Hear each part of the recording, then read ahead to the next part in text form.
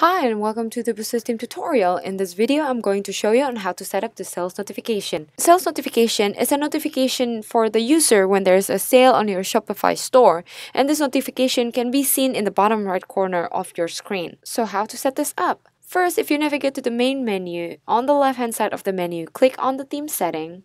Scroll down and you will see the sales notification. First, you need to enable the sales notification, and also you can enable a time ago, which means it will display what time ago the sale was made. And you can also enable sales notification for your mobile phone. If you enable it in mobile phone, you can change the pop-up position for mobile, either it is on top or on the bottom. Next is sales notification frequency. This setting is to set X amount of time that sales pop-up will be displayed on your screen. You can select how many seconds from this drop-down field down here. And for example, if you select 10 seconds, the pop-up will be displayed on the screen for 10 seconds and disappear after. Next is collection. You can select any collection for which you want the pop-up to be displayed. This is a good conversion booster setting, so that if you have any collection that you want to push more for your customer to purchase, you can set it up here. So for the sake of this video, I'm going to select a collection. Let's say it's going to be mandala towel, and you can also change the message down here. So this is an example of pop-up of a sales notification. And this concludes our sales notification video tutorial. If you have any more questions, please do not hesitate to contact us by sending email to support@boostertheme.com.